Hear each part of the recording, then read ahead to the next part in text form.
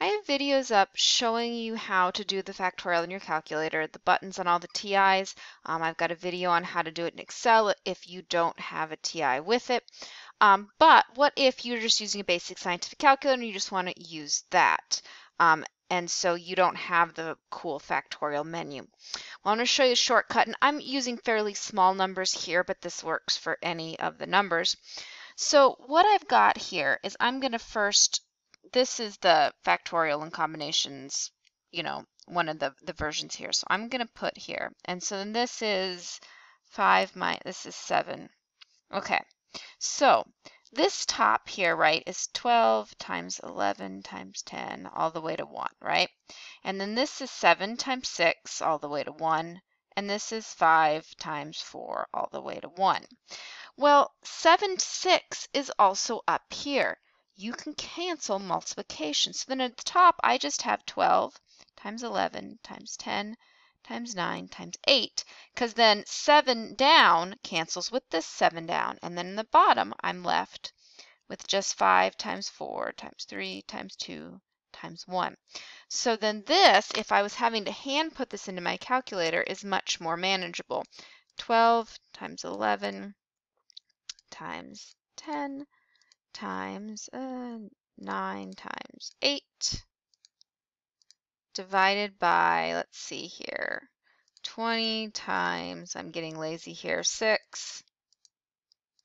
And there's our answer. So this would be the same as if I put it in my calculator. I can see even here if I did it this way. Come over to the probability menu. Oh, I have to put in the number first. What was it? It was 12.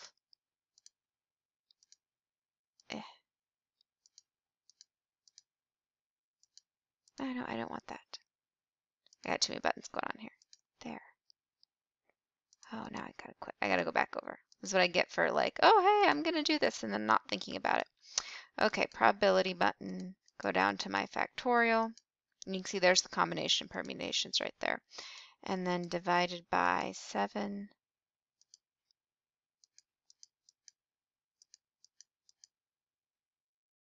And what was it? 5.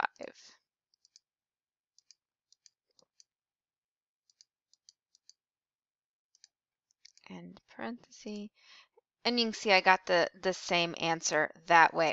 But that is a cool little shortcut for if you are doing this by hand for any reason. This ability to cancel out makes then this is something I can put in my calculator by hand, whereas this is, it's daunting, especially if like instead of 12, this is like 69. That's when it really gets obnoxious. Even 12, and I can probably put that in my calculator, but all of a sudden I'm looking at 72 and you're like, I don't want to do that. Plus then you're dealing with such big numbers, your calculator's likely to kind of got too many digits. This is going to keep the numbers fairly small, which is going to make it easier for those basic scientifics to handle as well.